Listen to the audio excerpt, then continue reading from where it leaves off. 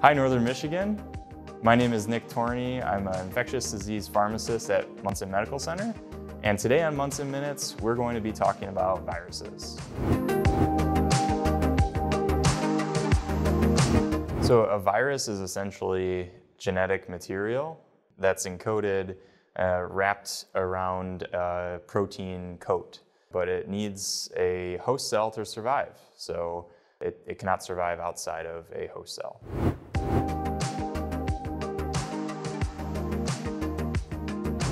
Yeah, so a virus infects a host cell by binding to that host cell and then moving its genetic material into the cell, and it essentially hijacks our cells into making more virus. Our cells have all of the machinery essentially necessary to do that, and the virus buds off of our cells and replicates in that manner.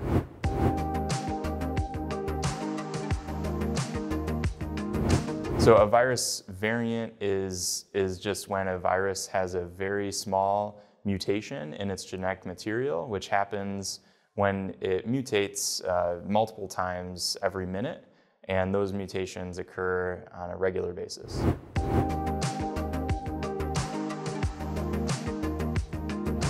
So when a virus mutates, essentially what's happening is it replicates thousands of times a minute, and small changes in its DNA occur, or to RNA, its genetic material.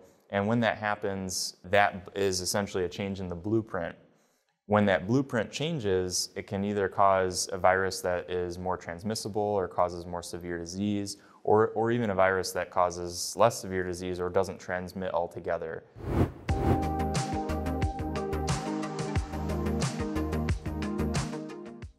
When a virus mutates and takes a majority population, the reason that might happen is that mutation offers some benefit to the virus to transmit more rapidly and to replicate quicker and to have a fitness over the wild type virus.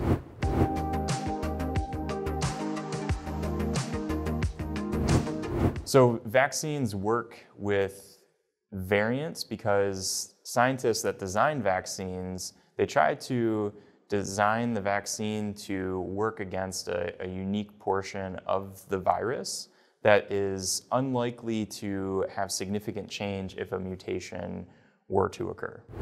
So the current COVID-19 vaccines are holding up fairly well against the common variants. Again, the scientists that developed those vaccines developed them to target a protein called the spike protein that is unlikely to be modified or changed with variants.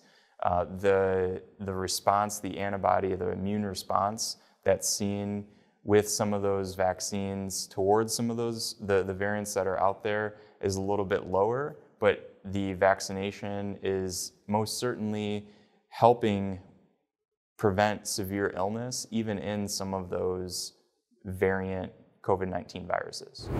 Thank you all for tuning into this episode. We'll see you next time.